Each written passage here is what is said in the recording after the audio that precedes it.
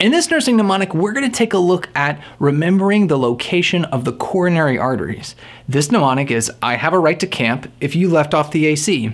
In this phrase, there is right and left. So I have a right to camp, C-A-M-P, if you left, which is the left side, off the AC. So let's go through these. So on the right side, there are three main ones. You've got the coronary artery, the marginal artery, and the posterior artery. Here's how you remember. CA, which is a coronary artery, also makes up the first part of this mnemonic, which is camp. So the right CA, coronary artery. Then you have the M, which is the marginal artery. Then you have P, the posterior intraventricular artery. Now, I have a right to camp if you left off the AC. So let's look at the left side of the heart.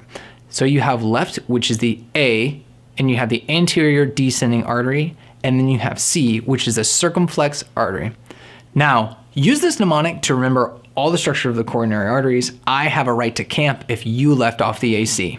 Subscribe and click the little bell so you can be notified when our next Nursing Mnemonics video comes out. Click the little box below for your free cheat sheet. And did you know we have a free Nursing Mnemonics course? Click the link in the description below and you can take that course for free. Happy nursing.